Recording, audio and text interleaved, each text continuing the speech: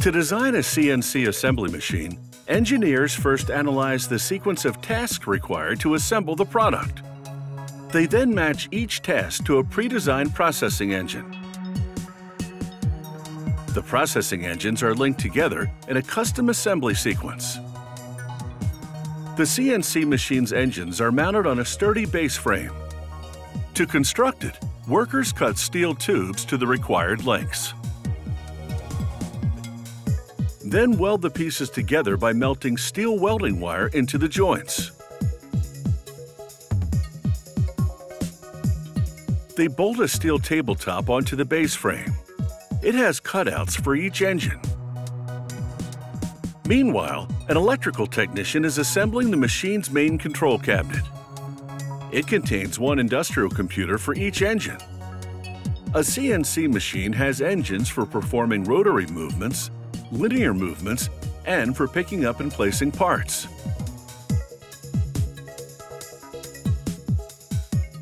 Once the main control cabinet is assembled, workers bolt it to the base frame. Some CNC machines require robotic arms. A computer-guided milling machine cuts rectangular bars of aluminum, shaping them into robotic arm components. After the aluminum components receive an anti-corrosion coating, workers assemble them into a robotic arm. These self-lubricating sleeve bearings give the arm the ability to rotate. They add a second assembled arm to create a pair that works together to perform an assigned task. Each engine on the machine can have up to 8 motors. The motors can operate independently or in unison.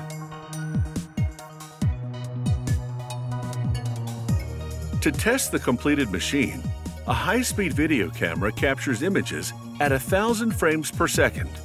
The quality control team slows down the video to analyze and fine-tune the accuracy and efficiency of every motion.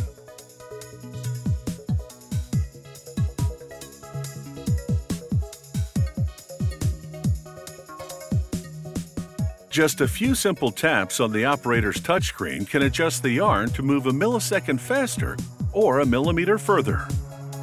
CNC machines can assemble small products at high speed. They also provide something traditional assembly equipment can't: flexibility. A single machine can be reprogrammed multiple times for assembling different products.